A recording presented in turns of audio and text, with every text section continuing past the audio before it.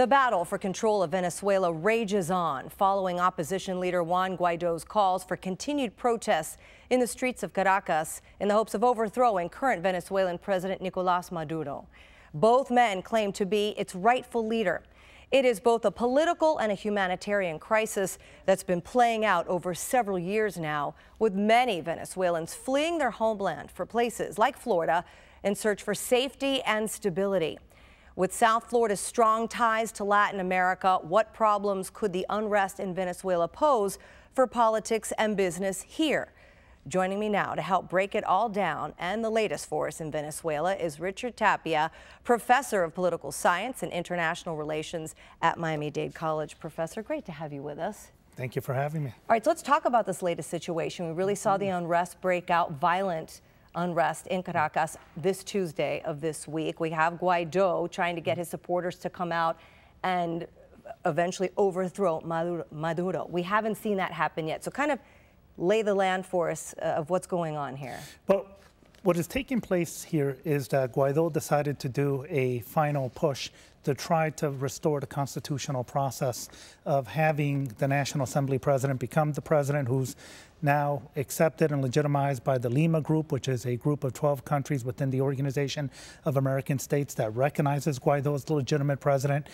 In the case of Maduro, Maduro believes that he's the legitimate president because he decided to basically hold elections that the international community does not recognize as legitimate, free and fair elections, in which he won the outcome of that election. So now what you have are two heads of state in Venezuela. One, Guaido, that is supported by the National Assembly, supported by the Group of 12, which is the Lima Group, and also supported by the United States and the European Union. And then you have Nicolas Maduro, who is recognized by Russia, China, and Cuba. Now, the question is, how did we get to this point where we have two heads of state? And it goes all the way back to 2015, when the National Assembly, the opposition, won 2/3 of the seats in the National Assembly.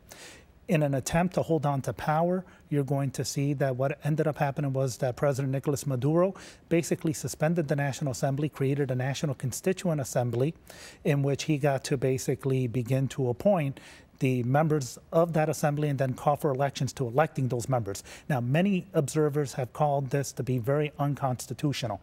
First of all, the reason he was able to create a National Constituent Assembly is because he vacated many of the members of the Supreme Court and then appointed new members of the Supreme Court. That later legitimized his move to push for a National Constituent Assembly, which is very different from their Congress, which is the National Assembly. Now, he also called for a referendum to elect members into the National Constituent Assembly, which was also unconstitutional, because in order to call for a National Constituent Assembly, you need a referendum before you call for it, which is what actually Hugo Chavez did in 1999 prior to basically calling the Constituent Assembly. What we see here is a lack of stability, and in the meantime, we see this once very oil-rich country sinking into despair. I mean, we've all seen the pictures on television of people literally going through the trash looking for food. We've seen the shelves at the grocery store empty. People don't have basic medication. So this is a huge humanitarian crisis, is it not? Absolutely. 4 million refugees have now left Venezuela. It's one of the largest refugee populations in the world, comparable to that of Syria, the largest in the American continent, 3 million of them living in Colombia, 300,000 seeking asylum in the United States, 2/3 of them in South Florida alone, and they don't have temporary protected status by the administration. So what you begin to see is that many of these individuals are going to find themselves in an area within the law where they're visiting, they come visiting as tourists, they seek asylum, but they're not given protected status and they're in danger of becoming undocumented. So this becomes a major problem, especially as the economy continues to collapse in Venezuela. Hyperinflation, according to the IMF, is going to reach probably 10 million%. 10 million%. Here in the United States, inflation is 2 to 3%. So 10 million% means the complete collapse of the economy, and the government of Venezuela continues to print money in order to try to pay off some of its debt. Because what's happened is that they've spent so much money to maintain many social programs that are now basically unsustainable because the price of oil has dropped from $100 a barrel to $33 a barrel in 2016. Now it's back up to $50, but production continues to drop because they have mismanaged the main production and the main company of oil, which is the PDVSA within Venezuela. So it's a complete collapse of the economy. It's a catastrophe. Give us some sense of what could happen next. There's several different types of scenarios, but it seems like to get back to the way they were would be a really long haul, would it not? Correct. There's three possibilities of what could take place. Now, Guaido mobilized hoping that the military, under the leadership of the defense minister Padrino, would switch sides and come to his aid, and in which case he takes the presidential palace. It's legitimized by the Chief Justice of the Supreme Court, and he begins to receive international aid. First of all, they have to rebuild the central bank. The dollars in the central bank has been looted by the regime. This has become a kleptocracy where they have literally stolen the money from the central bank using a preferable exchange rate only available to the head of the regime, to the chiefs of the regime, to the generals, to, let's say, the head of the private guard, the presidential guard, which is a 10 to 1. People who surround and support Maduro. Correct, that surround and support Maduro are able to get an exchange of, let's say, 10 to 1 on their currency, where everybody else, their money has become completely worthless. Now, that has caused the central bank to be completely depleted of all dollars. So now you have to extend lines of credit. You have to, if a Guaido transition takes place, you have to rebuild the central bank. You have to extend lines of credit to be able to bail out not just the Venezuelan central bank, but just to begin to do a currency exchange and create a new currency within Venezuela. You have to basically open it up to imports, because part of the problem in Venezuela is that they don't allow imports. They don't even allow humanitarian aid to basically assist the people that are starving to death in Venezuela. We saw how there was humanitarian aid that was right there on the border between Venezuela and Colombia, and they were not letting it in. They weren't provided by the United States. Correct, and they were even seizing the shipments and destroying the shipments of humanitarian aid to help feed the people of Venezuela. So a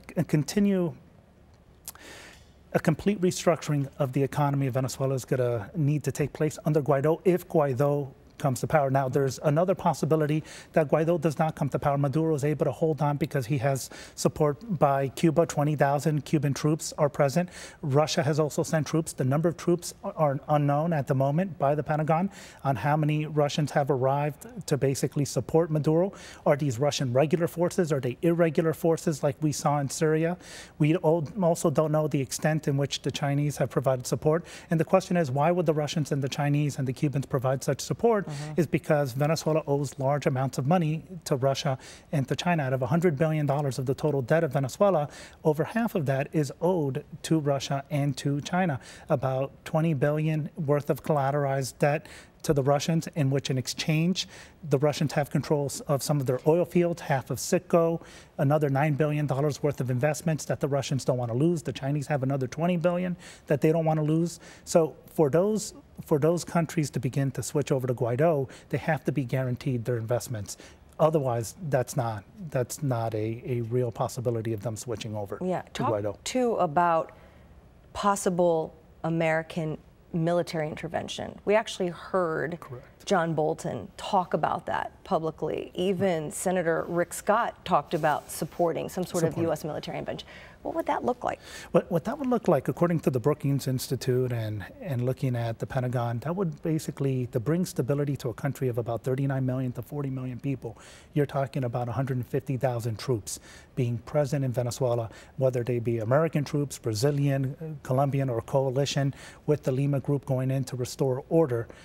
You also have to take into consideration that Maduro does have Cuban troops, has former members of the FARC, has Russian troops present as well. You also have groups of colectivos, which are irregular forces that are loyal to Maduro, and you may end up having a low-intensity conflict with American forces or coalition forces over an extended period of time. So that's a real possibility that you're looking at if the United States decides to take the military route. Now, right now, what you have is a game of chicken between the Trump administration and the Russian Federation, and whether or not they really believe that the Americans are going to commit ground troops, are going to commit a military intervention.